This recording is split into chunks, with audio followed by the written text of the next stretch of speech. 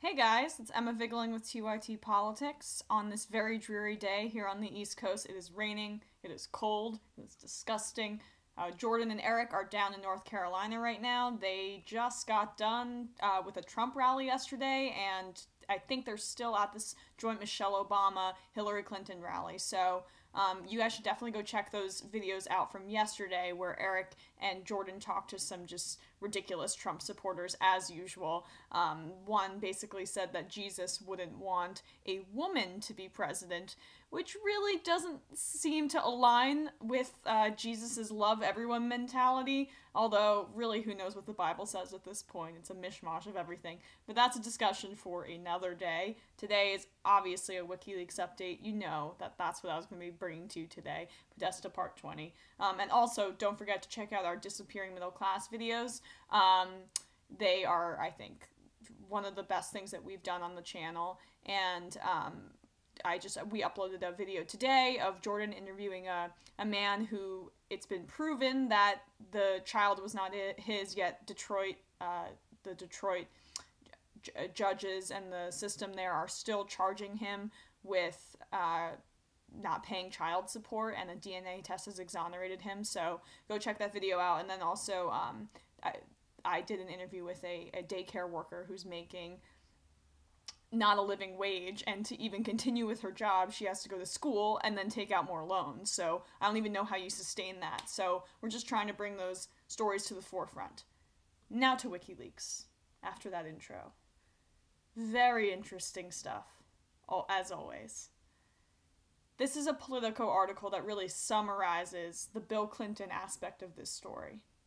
So, Bill Clinton was implicated in a lot of these WikiLeaks emails, and his general sketchiness and his aides' response. Doug Band was his body man, which is usually the main guy, their main right-hand man when they're a president, their go-to guy. Doug Band continued working with Bill Clinton after Bill Clinton was done being president, and he has a lot of, there's a lot of overlap, as always, with every little Clinton project. So Doug Band is involved in the Clinton Foundation and multiple things, and he shows in these emails that overlap between the Clinton Foundation, Bill Clinton, other Clinton aides is rampant. And he really is candid and strangely aggressive in some of these emails. Doug Band does not come off like a good guy. So I'm going to read directly from a Politico article that really sums it up. Pay attention, because it can get a little complicated when you're talking about all these different foundations and this different overlap, which is probably why the mainstream media doesn't want to focus on it, and they'd rather focus on the simplistic stuff. So we're not going to give that to you, of course.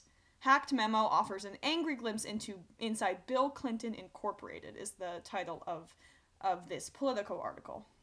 A longtime Bill Clinton advisor came under fire several years ago for alleged conflicts of interest involving a private consulting firm and the Clinton Foundation. He mounted an audacious defense. Bill Clinton's doing it too. All of us are corrupt, guys. The unusual and brash rejoinder from veteran Clinton aide and 10AO Consulting co-founder, that's the consulting firm, Doug Band, is scattered across the thousands of hacked emails published by WikiLeaks. But a memo released Wednesday provides the most detailed look to date at the intertwined worlds of nonprofit, for-profit, official, and political activities involving Clinton and many of his top aides. Nonprofit, for-profit, official, political. All of that encompassed in the Clinton empire. Everything's political, non-political, money-making, all of that is intertwined, so... But there's no quid pro quo, guys, so they're not doing anything wrong. Right. The memo at one point refers bluntly to the money-making part of Clinton's life as Bill Clinton Incorporated, and notes that in at least one case, a company, global education firm Laureate International Universities, began paying Clinton personally after being a donor to the Clinton Foundation. So, once again, the donors and the Clinton Foundation have a interplay and a overlap, to say the least. So basically, if you donate to the Clinton Foundation, you're gonna get a little wink and a nod from the Clintons. He just has this kind of what is this? Rob says, finally you're talking about Laureate University. Yes. So they have this overlap in between the Clinton Foundation and their money-making, the money-making aspects of their life that is not new to people. But I'll continue. The 12-page document prepared in November 2001 by Band with input from Clinton advisor John Podesta came as Chelsea Clinton was pressing for changes to the foundation's governance and complaining that Band, Teneo co-founder Declan Kelly, and others were profiting from their ties to the foundation and her father and the foundation. You don't say. In the memo, addressed to outside lawyers conducting a review of the foundation's governance, Band insists that the relationship actually benefited the foundation financially by bringing in new donors. It benefited the Clintons and their foundation financially? In quotes. Cognizant of the foundation's significant fundraising needs, as well as my role in the primary fundraiser for the foundation for the past 11 years as a partner in Teneo, Mr. Kelly and I have asked and encouraged our clients to contribute to the foundation, Band wrote. Through our efforts, we have brought new donors to the foundation and garnered increased giving from existing donors. So what he's trying to say is that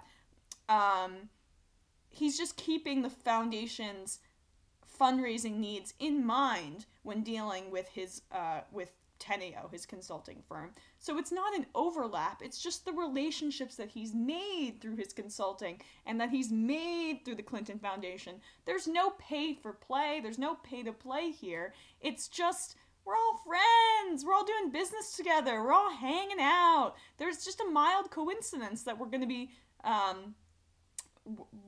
doing some shared business with Teneo and that they will be donors to the Clinton Foundation.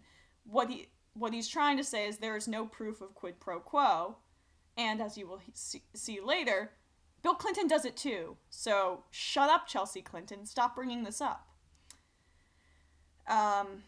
The most eye-catching examples in the memo are of companies that paid Bill Clinton directly at the same time they were donors to the foundation. Band details donations from Laureate and another international education firm, GEMS, I think it's GEMS Education, discussing them in the context of Clinton's business relationships. A quote again from Band. Laureate is a foundation relationship that evolved into a personal advisory services business relationship for President Clinton. Personal advisory services, Laureate paid President Clinton $3.5 million annually to provide advice and serve as their honorary chairman. That's, teachers, firefighters, they're doing jack shit. They don't deserve a $3.5 million salary. I mean, I'm getting a little off track here, but advising means you come in a few times so you have the appearance that you're involved in the company, and then you just get paid off by them. Clinton was not going in every day working really hard for what even company was this? For Laureate, paying $3.5 million for an honorary chairman position and to give advice. That's how things play. That's how this works in this world. Is you give advice and then we just give you a check and say move along and keep us in mind for later, because of course Laureate has $3.5 million to throw around. GEMS approached Bill Clinton in 2009, this is again Band's quote, to seek his personal services as an advisor to the company. Clinton aide Justin Cooper and I convinced them to initiate a relationship to the foundation, which they did. That relationship has grown into a business relationship for President Clinton and a donor relationship for CGI, Clinton Global Initiative. Sorry guys, I need a drink of water. Yeah, I drank my water from a mug. What are you going to do about it? Neither Justin nor I have been separately compensated for these activities. We do not receive a fee for or percentage of the more than $50 million in for-profit activity we have personally helped to secure for President Clinton to date, or the $66 million in future contracts should he choose to continue with those engagements, Band wrote. So because they're not getting a personal payoff for this, then it can't be corruption. Band's examples appear to designed to drive home the point that if his outside business activities and those of others who worked with the foundation were being labeled as potential or actual conflicts of interest, the same could be said of Clinton himself, who had his hands in the foundation's work and also had a personal business dealings with some of its donors. So Bill Clinton did it too, so shut up already. How then, this is a quote again from Band to Cheryl Mills, how then do we go through an exercise like this and WJC, William Jefferson Clinton, doesn't, as he is far more conflicted every single day in what he does? Why not apply the structure you set up for him in this situation? Band wrote a few days earlier to Cooper and Cheryl Mills. Basically, wah, wah, wah. I want to be as corrupt as Bill Clinton, but not get called out on it just as much as Bill Clinton. I signed a conflict of interest policy as a board member of the Clinton Global Initiative, Band wrote in an email to Podesta, who had urged Band to tone down aspects of the larger memo. Band said he reported that 10AO represents 4 Clinton Global Initiative sponsors, 3 of which 10AO brought to Clinton Global Initiative. There's no overlap at all. Oddly, William Jefferson Clinton does not have to sign such a document, even though he is personally paid by 3 CGI sponsors, gets many expensive gifts from them, and some that are at home. Sounds like you're a little jelly, Doug Band. I guess being by his side all those years, you didn't really get enough of a payoff, despite the fact that you pretty much owe your entire career to Bill Clinton. You have no problem in being a corrupt piece of shit, so maybe stop complaining if the corrupt, your corrupt boss is allowing you to be corrupt, but not get, you're getting scrutinized a little too heavily for it. Your complaint is that you're not getting you're getting scrutinized too much for your corruption. Okay. Band's longer memo suggests that some overlap in duties of Clinton aides is necessary given the multiple hats Clinton wears. That's a nice way of putting it. We appreciate the unorthodox nature of our roles and the goal-seeking ways to ensure that we are implementing best practices to protect the 501c3 status of the foundation, Band wrote. The memo's footnotes also provide a more detailed response to a couple of key allegations against Band and 10AO that later emerged in the press. That a hotel suite arranged for the Clinton Global Initiative annual meeting was used to host the consulting firm's clients, and that some 10AO clients were given free passes to attend the conference. 10AO hosted 15 meetings in that room during the 4 days of the Clinton Global Initiative, primarily with the clients identified in this memo, Band wrote. I assume CGI sent a bill for that room, which I recently learned that we had not been billed. This is Band in an email. I directed that 10AO resources be used and pay any and all costs associated with the room. I believed, rightly or wrongly, that 10AO's future development of its clients to be bigger donors to the foundation and CGI was an important priority. That is the problem. That is a massive overlap that you're defending and seem like that there's nothing wrong with that. You paying 10AO as your separate consulting firm, paying for the Clinton Global Initiative hotel rooms shows that there's the multiple hats that you're wearing just means you're wearing one big hat, and that's the Clinton Empire. A little bit further down the article, this talks about the dispute that prompted the memo. The dispute over alleged conflicts of interest at the foundation ultimately degenerated into a highly personal dust-up between Chelsea Clinton and Band. Chelsea Clinton insisted that her goals in initiating the outside review were to professionalize, in quotes, the foundation, build it for the future, and build it in such a way that supported Bill Clinton's works and Mom's. However, she also complained that Band had agitated her father by pressing to preserve 10AO's ties. See, this guy's a greedy fuck. Including in a phone call on the day Hillary Clinton's mother, Dorothy Rodham, passed away. I cannot believe Doug did this on the same day my grandmother died, Chelsea Clinton complained to the several top Clinton advisors. So, kind of, irrelevant, but Chelsea Clinton comes off pretty well. Like, she's worried about the overlap with the Clinton Foundation. She seems to be pretty woke about the fact that, yeah, this doesn't look good for us, this isn't good, this isn't ethical, and she seems to see that Doug Band is a symptom of the problem and also an agitator of the problem, that's how he comes off in the email. He comes off like an asshole, Doug Band. Soon thereafter, after Chelsea Clinton complained about him complaining about his, Teneo not getting enough business when their grandmother died, soon after, Ban complained to Podesta that Chelsea Clinton's demands for changes at the foundation were causing undue stress to the various foundation officials. Oh, so stressful, their corruption, including Clinton Foundation CEO Bruce Lindsay, who suffered a stroke around that time. She's acting like a spoiled brat kid with nothing else to do but create issues to justify what she's doing because she, as she has said, hasn't found her way and has a lack of focus in life. Better that she has a lack of focus in life than have her focus being on continuing a corrupt system and just trying to maximize your profits at the expense of even the man that apparently gave you your career, Bill Clinton. It's a weird defense of Bill Clinton, but Doug Ban just really, not a good guy. Again, this closes the article. Same memo contains what is said to be a complete list of 20 clients Teneo was advising at the time. It also provides a year-by-year details of some of the major Clinton Foundation donors. Coca-Cola, that very, charitable Coca-Cola, a Teneo client, is listed as giving $4.3 million and pledging further $2 million over a 7-year period to the foundation.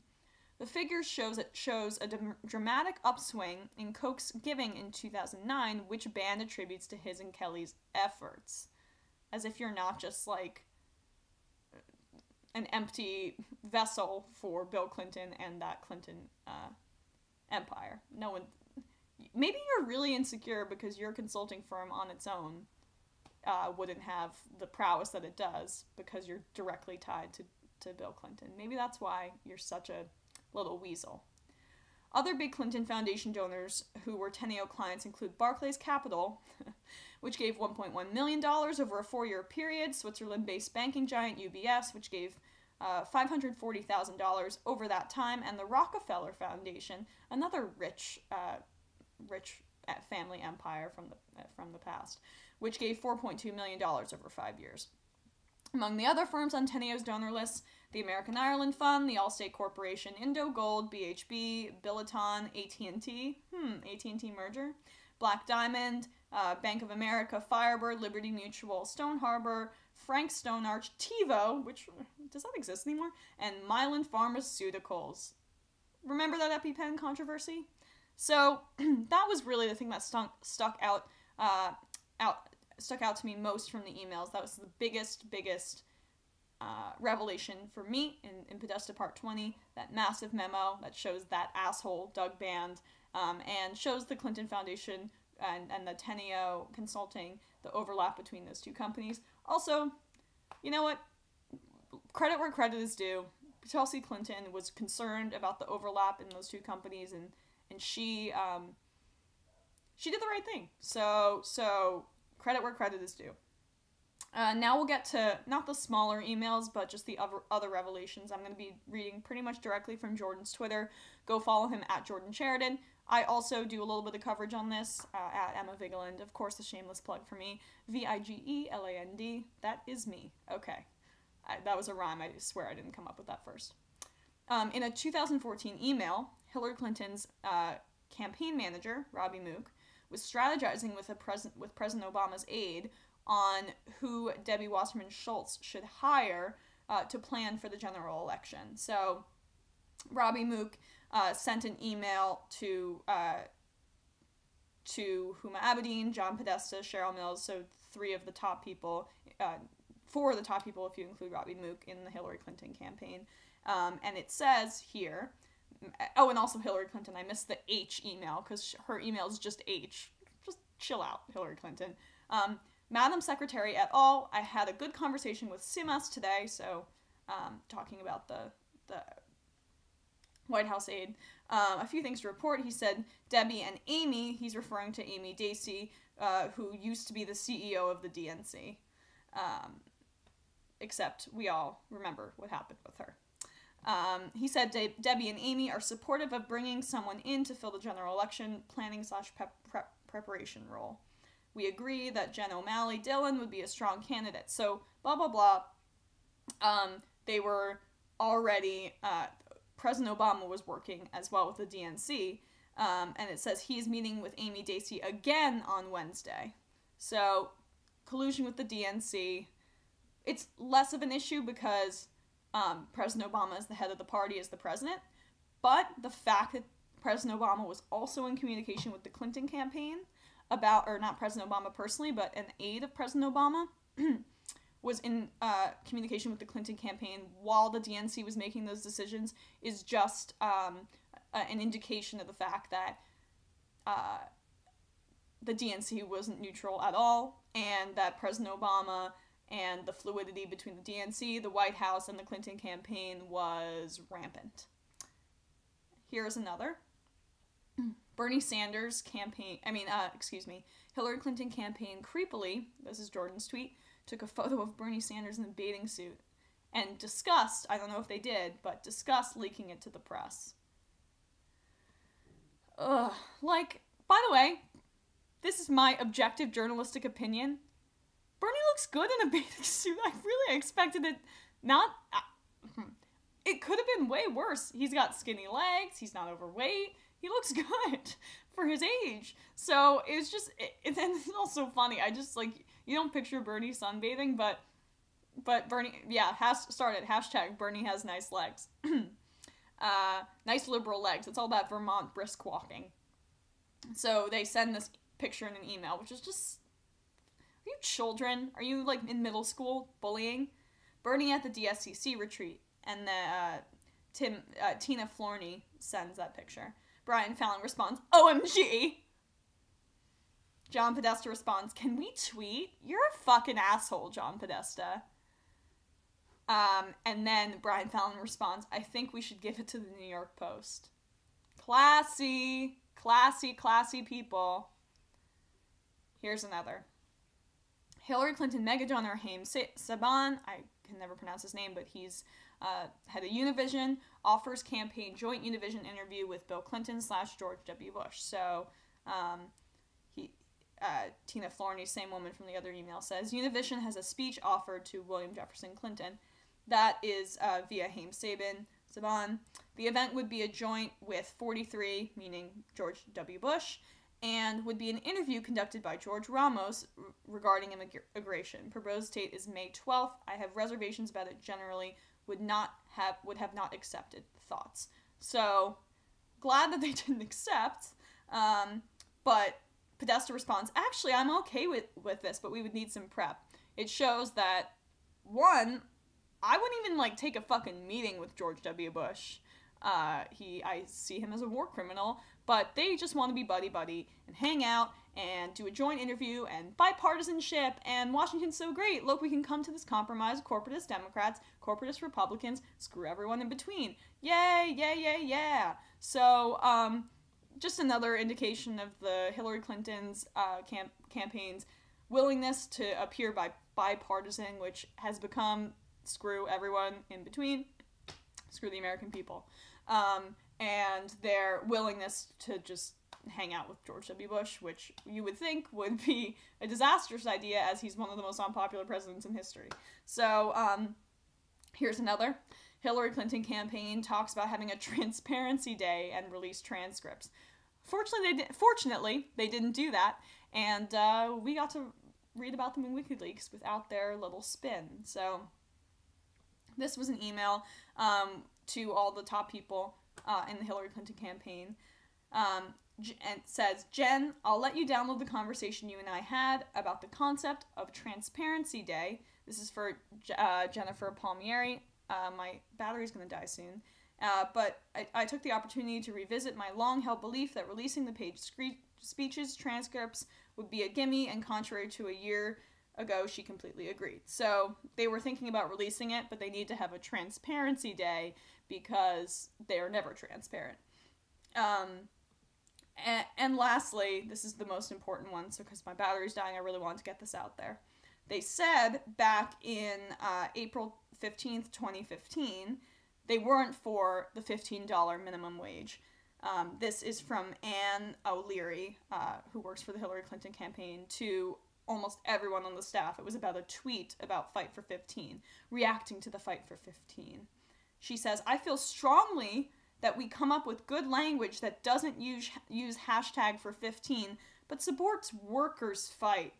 Leave to political for final call, but I think this is good and we should do. So, as we suspected, as we kind of knew, because she only begrudgingly agreed to it after Bernie kind of held her over the fire at the DNC, wasn't for the fight for 15.